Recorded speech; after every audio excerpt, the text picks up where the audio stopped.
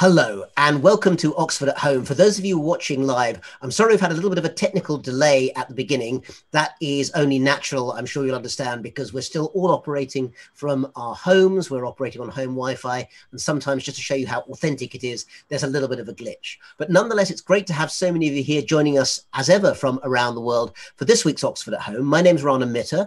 I teach modern Chinese politics and history at Oxford, but today I'm here to introduce today's speaker and today's topic. And to give you a little head start on that, let me just give you a quick thought experiment. Not Boris Johnson, but Beatrice Johnson. Not Donald Trump, but Deirdre Trump. If it were the case that either the British Prime Minister or the American President had been women, is it possible that the really relatively pretty high death rates from COVID-19 in both of those countries might have been lower? In other words, is it possible that, in the words of Anne W. Rimoin, an epidemiologist at UCLA, if you're looking for examples of true leadership in a crisis, from Iceland to Taiwan and from Germany to New Zealand, countries led by women seem to be particularly successful in fighting the coronavirus? Well, we're going to find out from our speaker today, and I'm going to introduce to you, if I may, Dr. Jennifer Cassidy. Jennifer is departmental lecturer in global governance and diplomacy at Oxford. She got her PhD, or DPhil as we say here, on the topic of digital diplomacy, and she now lectures on diplomacy, international law, and women in leadership.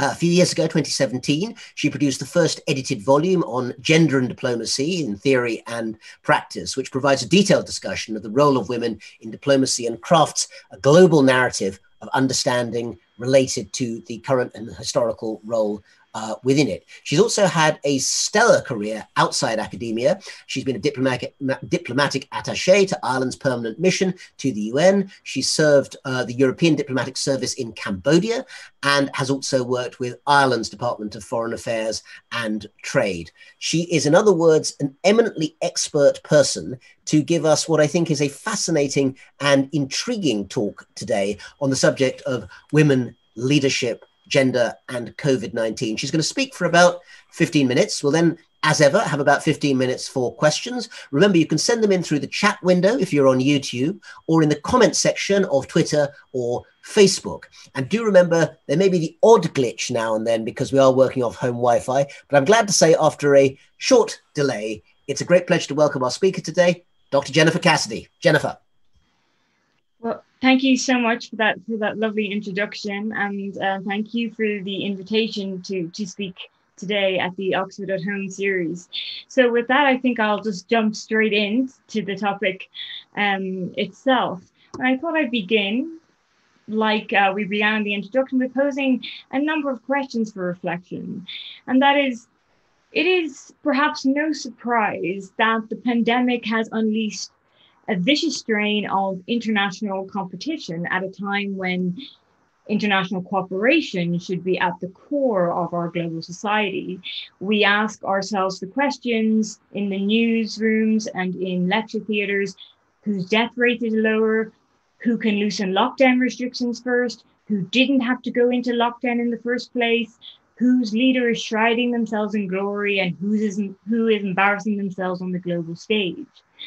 Now, and amid these crass comparisons, and by crass, I mean, I don't think it's healthy, excuse the pun, but I don't think it's healthy to be exalting numbers and death tolls at a time of such political and health crises across the globe.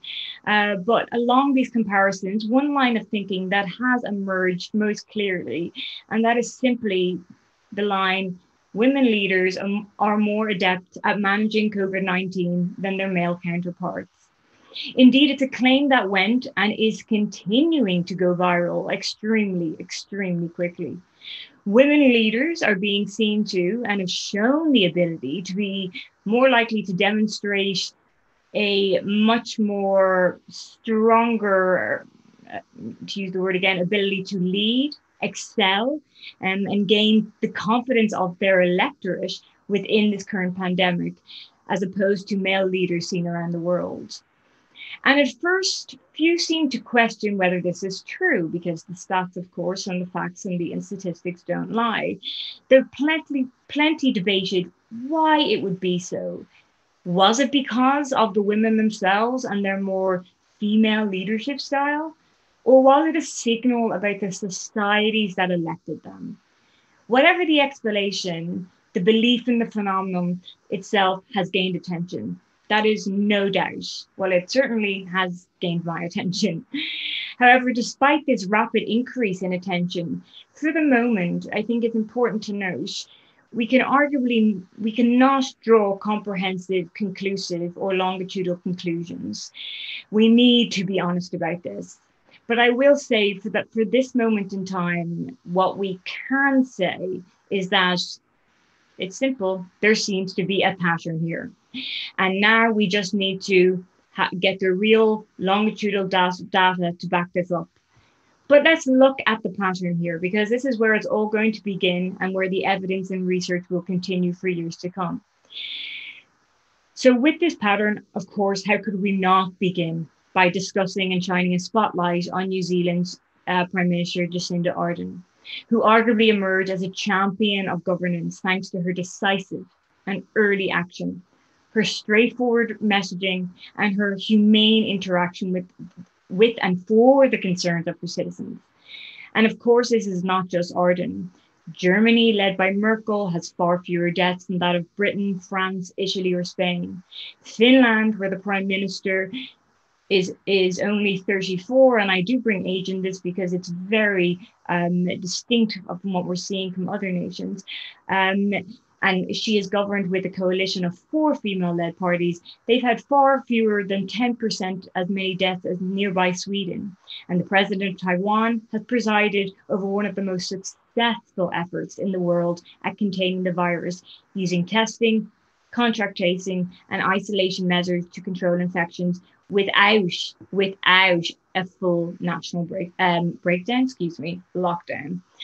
So while musing on the relative efficiency of these leaders women leaders in the pandemic, a few shared traits are consistently pulled out. Is it thanks to their natural qualities of empathy, compassion, and humility that they are excelling? Almost as though men are devoid of these qualities altogether? I do not think this is the case. However, this is something I wish to highlight now, as I said, the talk is precise, but this needs highlighting even in a short space of time. Chalking up the success of these women to tired feminine tropes, of course, glosses over an entire raft of national idiosyncrasies that have nothing to do with the character of these leaders. Population density, long-held cultural mores, geographical location, historical pandemic preparedness, and the presence of even major international transport hubs are all critical for a start. This is not denying or taking away from the success of these leaders, but it is simply broadening the scope for how we view leadership in this context. And while it is true that Ardern, for example, has distinguished herself with her response, New Zealand's death rate stands at just 21 out of 1,000, and I do not like to use the word adjust. Of course, every death counts and is of noteworthy. It stands at 21 out of 1,497 declared cases. But New Zealand is the 167th least densely populated country in the world, and that has little to do with Ardern, whether she is a compassionate or a cold leader, and whether she is loved or loathed has equally little bearing on the crucial factor that New Zealand is either not a major transport hub, and that is the closest major landmass to Australia. I could go on about that point and the notions of that, but it's very important to keep in mind the other important criteria surrounding these. And more critically, we should resist the powerful, and I think from my work on gender and diplomacy, I think we should resist the powerful inclination to ascribe the relative triumphs of women within this crisis to their personal traits relating to what we deem as feminine traits. And that is, of course, distinct from biological traits. If we are forced to accept that feminine qualities are the source of good governance now, then it is hard to avoid the conclusion that the inverse might also be true. Compassion, empathy, and humility might help out in a pandemic. I think might be an understatement, certainly more than help out in a pandemic. But then where does it leave women leaders in our own minds and as policymakers, say when we are engaging in a trade negotiation between the likes of Trump and Putin? What we are seeing among these female leaders, and I quote the Prime Minister of Iceland here when she states, quote, "Gender isn't necessarily important as long as the right decisions are made. Leaders who follow the advice of scientists and make transparent decisions about what measures they are taking and relaying it to the public is what makes and is making women leaders a success within this pandemic." And indeed, some deeper things are going on here. And I found this personally quite fascinating when I was researching this. So women, as we know, traditionally haven't been in these sources of high power. So we haven't really seen these circumstances or these studies and these conclusions being allowed to emerge for us to gain this insight really before. But because they haven't been traditionally in these sources of power, women have had to develop the skills. And as working as a diplomat before, I can attest to this. They've had to develop the skills to garner tremendous relationships skills. Because if you do not have institutional power, the best way to protect yourself is by knowing what is going on. And the best way to know what is going on is by having trusted relationships with people who can tell you and give you early warnings of crises, of policy-making decisions, and so on. So I think in a crisis, be it a pandemic or otherwise, what we are seeing is the ability to communicate efficiency with people, develop relationships with people, connect with high levels of empathy. And that is what we're seeing with women leaders across nations. And one quote that has always stood out for me, and it's in the intro of one of my books on gender and diplomacy, Harold Nicholson, a prominent diplomatic scholar, he once wrote, and I quote from memory because it's always stuck in my mind, but he quoted, and this was not that long ago, quote, "Women are prone to the qualities of zeal, sympathy, and intuition, which unless kept under the firmest control, can be dangerous qualities in international affairs," end quote. So I think Harold Nicholson might be being proven a little bit wrong in this circumstance. So, as I said, while it's difficult to develop robust conclusions due to the comparative nature of the crisis, what we can see at this time, that when certain people are going around talking about a need for, quote, strong leadership, which is code for what we know in diplomacy, scholarship, and politics as male leadership, is not what we need. What we need is empathy. Now, this is not just related to females and women. These are traits. What we need is empathy, communication, and most importantly, the ability to collaborate and communicate with others who may be better at the subject than you are. I know that might seem obvious, but we have seen even from the introduction today, the rightful, anecdotes, that we have seen male leaders take on tasks that they are not competent in. And that is, we do not, as prime ministers or leaders, you do not have to be a scientist, but you need to have the ability and the humility to engage and collaborate with those who know better than you do. And also, I think women are very strong and tremendous improvisers simply by their nature, and they're very good at change. And I come back here to the issue that I just mentioned, and that is because women historically have, be this in academia, be this in diplomacy, they've not truly been able to depend on institutional support. And it does undermine women in terms of opportunity. But the fact that we are so used to dealing with situations like this, not all women, not all men, but a lot of women are so used to dealing with situations like this that we have not been able to anticipate, allows us the ability to react quickly and strongly and coherently. And this is a formidable life strength.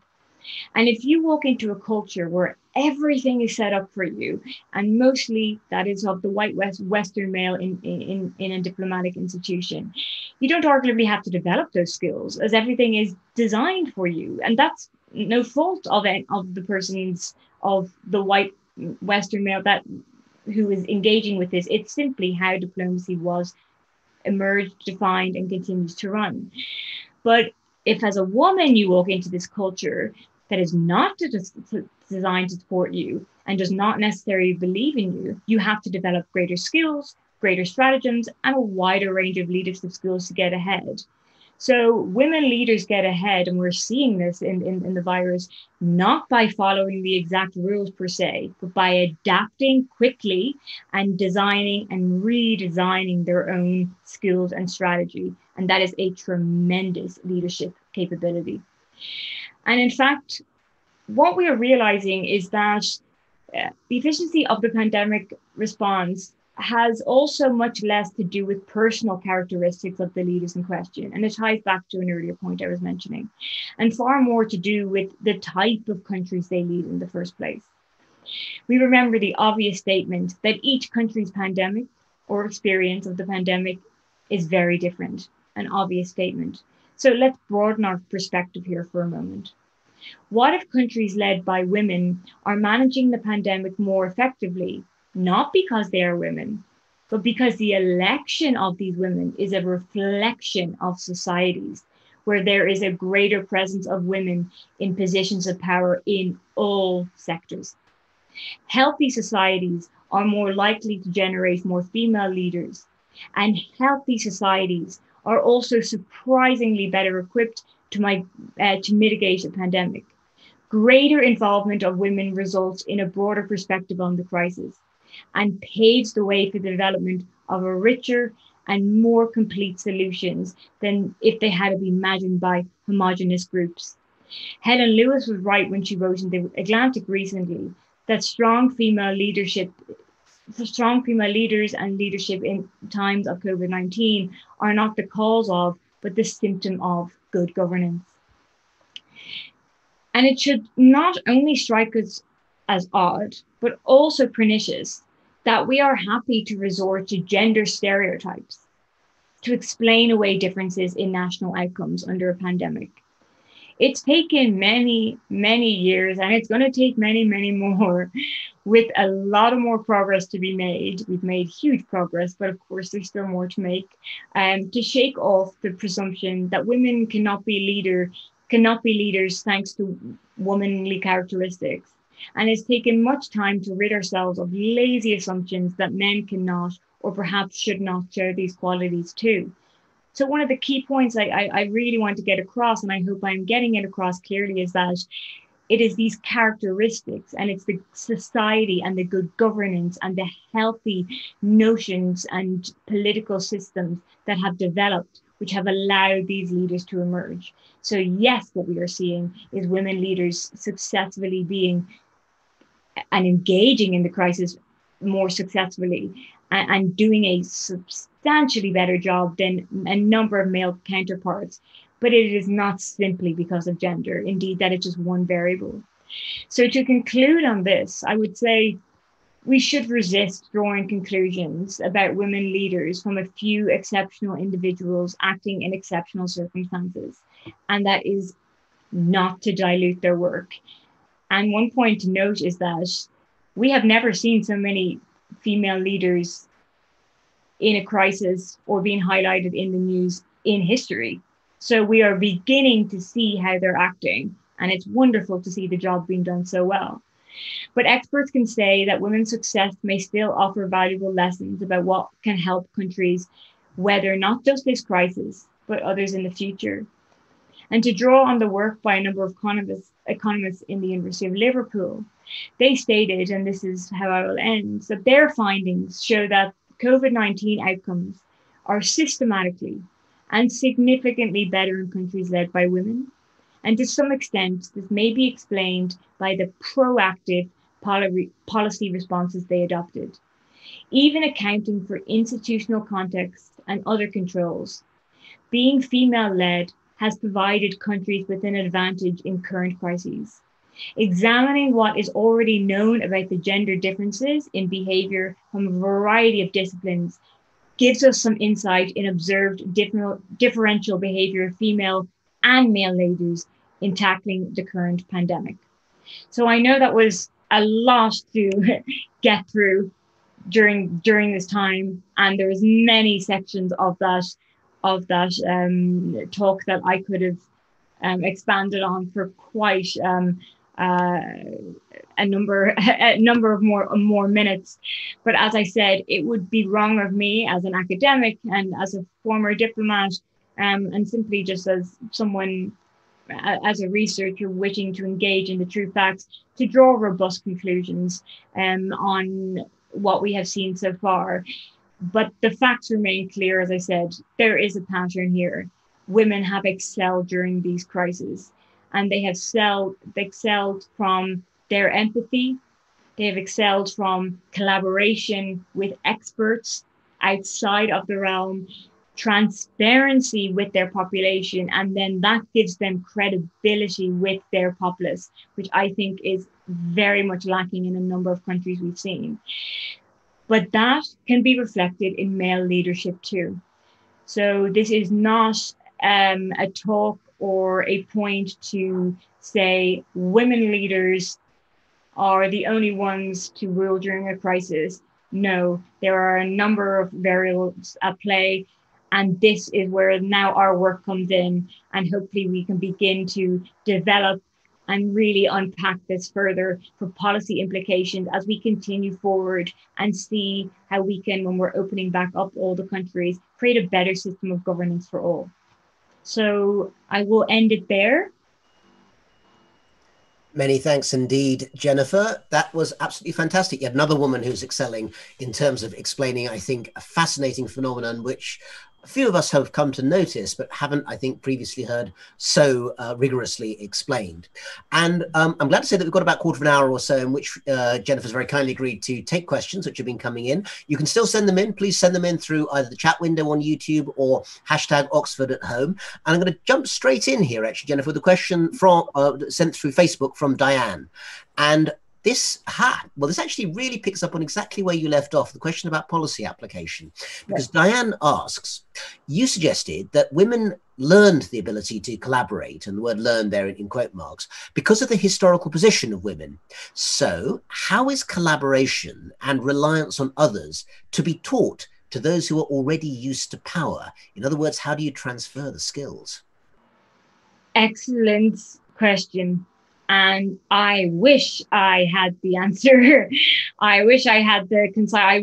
I will give my best attempt at answering the question. I think it is one of the most pinpointed questions that needs to be addressed today, because as the question, as Diane rightly noted, and as I said, it is because of women's traditional experiences, and this is generations, sometimes, career. This is over a longitudinal career of having to collaborate and build relationships and trust.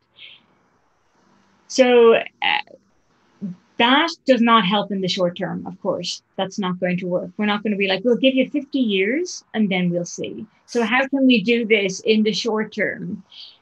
My immediate response would be here, but of course it would be something that I will continue to work on, is the hope that the demonstration that we have seen with the wonderful leadership of these female, and there has been wonderful leadership also of male leaders in the crisis as well. And I wanted to note that, but of course the topic is women during coronavirus. I'm not discounting male leadership in the crisis, but I'm hoping that by that phrase, you can't be what you can't see, that also may apply here. So if male leaders, male policymakers, female policymakers who have also done not a good job in this as well, if people who have been reluctant to collaborate before, reluctant to engage, reluctant to build those relationships, but are seeing the success of doing this, are seeing the success of these leaders reaching out to experts in the other field, they may be inspired to say, oh, wait, this actually works. And these leaders are gaining the confidence of their populace. They're being transparent, and they are dealing with the pandemic in a very efficient and excellent way. So in the short term, I'm hoping simply symbolically that if we highlight this enough, we may be able to speed up that process. Yes.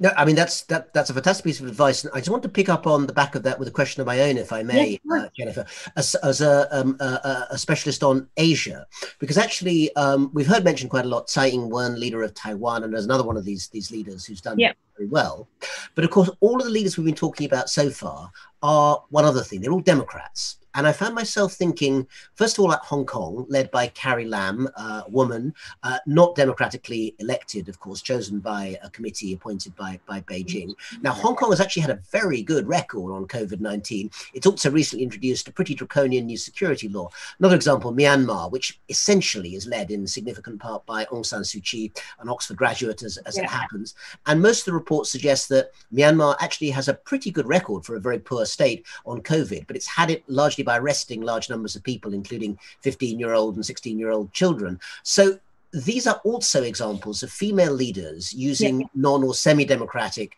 tactics as well. Where, if at all, do they fit into the model? So if I just can make sure I'm getting your question right, we're not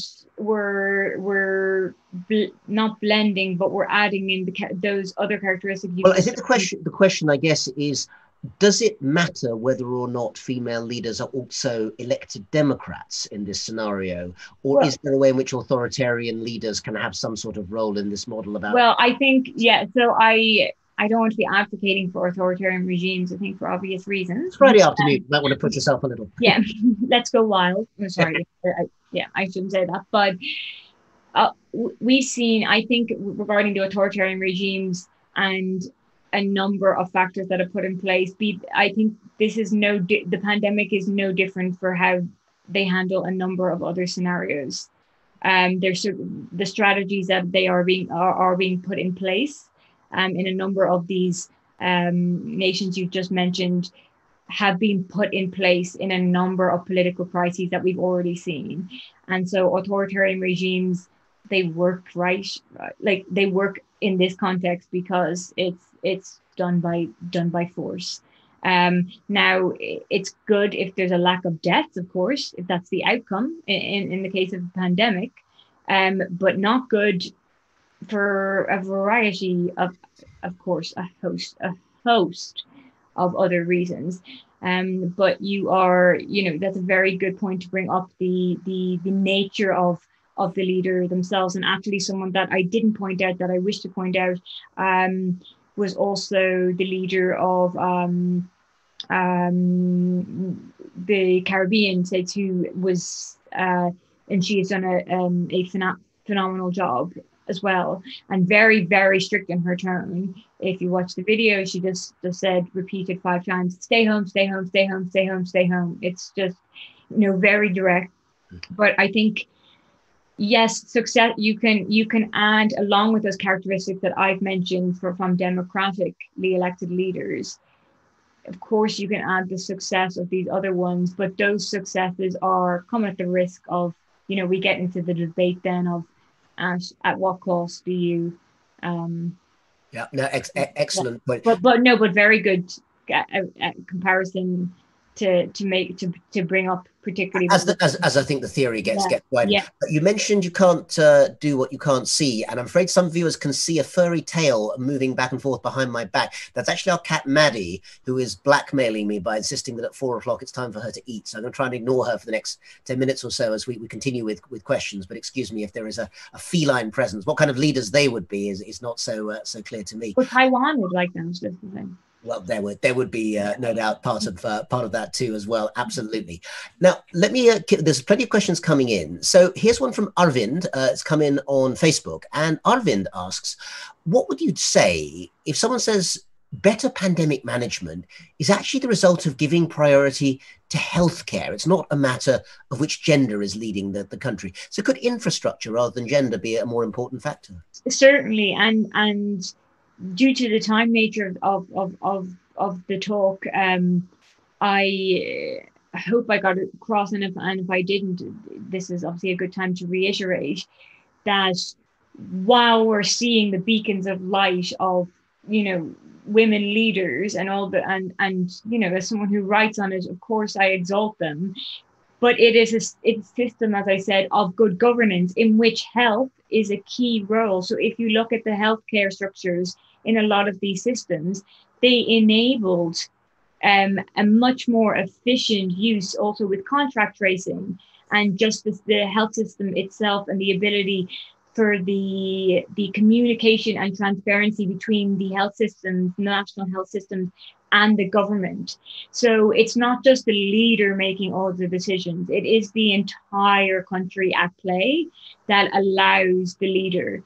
I think it would be very untruthful, to use a diluted word, to say that if even Jacinda Ardern, who's, everyone's heralding her as one of the best leaders, that if she was in charge of another country who had all these other different challenges, I think we would see a very, very, very different outcome, even if every single thing about her stayed the same. Well, actually, it's great that you bring up Jacinda Ardern, the New Zealand Prime Minister there, Jennifer, because actually it enables me to, I'm going to bring together a couple of questions on similar areas, and then bring sort of 2 or 3 of them together to you to answer in a group, if I may. This one's from Kimi, which is coming on YouTube, and she actually says, I thought empathy was a key quality of Jacinda Ardern. One of her key mantras was be kind, which offered much more reassurance than stay alert. And, wondering if you agree with that. And I'm wondering if Kimi actually is from New Zealand herself. But I want to link in also a question that's come in from Dung on Facebook. And that was, should we start teaching men in power to have the power of empathy similar to women? And a third one here, which is a bit more of a flyer, because I don't know the answer to this from your point of view. It's from Rachel, also in from Facebook. Jennifer, have you read Carl Stern's book, Flight from Woman? Is that something you're aware of at all? No, okay, sorry, Rachel. I probably should say yes, I have, but I'm not going to lie. No, we're all about sticking to our expertise here, right? Yeah, so we won't bring that one. Yes, but what's the name of the book? I will. Flight from Woman by Carl Stern. But linked to that, there's one. I think actually this is a follow up from Dung, in fact, on Facebook. What's your opinion on leaders' political stance in shaping their response if a female Donald Trump, Le Pen, were to grab power? Would that country still deal with the virus badly? All of these, I think, come together. We've already addressed a little bit the question of whether or not men could be taught empathy, or vice versa, as you pointed out. It doesn't just go one way. What I think I'd want to ask is, can you think of a sort of almost a worked example? I mean, is Jacinda Ardern, despite, obviously there are other female leaders are available, does she provide a good case study that people in maybe policy schools are going to be using for years and decades to come? Is the Jacinda Ardern case going to be MPPs of the future are all studying places like the Blavatnik School here in Oxford? Yeah, like her Be Kind, like she did. I don't know if people watch her. She did her live streams on Instagram, very like almost very FDR fireside chats type of scenario, and she always ended them with be kind, stay inside, look out for each other. And so empathy plays a key role. And as I said, I'm wary of saying that empathy is, of course she has empathy, but I'm wary of saying it's just for women. Coming from Ireland, for myself, I think Ireland has done a remarkable job in dealing with the crisis. Our cabinet is primarily male, but I think they showed, great empathy. This also relates to the health structure as well. Our Taoiseach, our Prime Minister, was a medical doctor beforehand. So, and that relates to, can we teach men empathy? I don't, personally, I wouldn't even like to phrase it like that, because I know so many men in my life who have so much empathy. I was just talking about my wonderful previous supervisor, in Oxford. I don't think men lack empathy. I don't think this is, from my research and the works and the books and the neuroscience that I've got, I don't think there's as much difference as we see. I think it's the institution. So when I talk about gender and diplomacy, I actually talk about the gender of diplomacy. So you can talk about the gender of leadership. which means it's actually, it is about the entire system and the entire structure. It's not, it is how it's built. So it is not taking the inclusion of men for granted, or the exclusion of empathy in this case of men for granted, but rather how normative ideas of man, of malehood and, you know, male characteristics have shaped diplomacy and leadership. So I think men certainly don't need to be taught empathy. I think they have it. I think they just need to show it more, and the system, I think, needs to allow them to show more. The system, and we all need to restructure the system where empathy is rewarded rather than looked down. Well, I'm informed by the controllers of the session that there's a lot of cat chat going on, and Mudkips on YouTube is asking, when is Maddie the cat getting a treat? She's asking the same question to me, and the answer is very soon, very soon. Yeah. I think, though, not before we have time for one last question. It's a sort of forward-looking one, I think, Yeah. Jennifer. It's from, well, I'm going to slightly adapt, actually. It's a question from Jeremy, that's come in on email, in fact. But the question is, do you think this disparity between leaders' approaches will become clearer over time? And I think the way we could adapt that is the next phase after COVID itself is going to be the economic crisis and the reconstruction of many societies around the world. Do you think that your approach to looking at gendered response to crisis will be as valid for dealing with economic crisis as it has been on the question of pandemic crisis? This was something I was reading on for the last few days, trying to look at the policy implications. Not to put down my own research on what I just said. No, I don't think what I've just said is going to be quite as valid, because what I'm talking about right now is during a crisis where you need adaptability, collaboration with others. But there's still so much we can learn, particularly the collaboration aspect that we talked about. What we can also learn is, and to tie back to the other key point, where and how did these leaders emerge? They emerged from healthy, good governing societies. They didn't emerge in a vacuum. And all of these, and transparency, something we are not seeing in so many other nations. And the one of on the bio of the introduction talk that I had given, when President Trump visited a hospital, he said to, professional medical doctors, I think I have a natural ability as a scientist. I should have been one.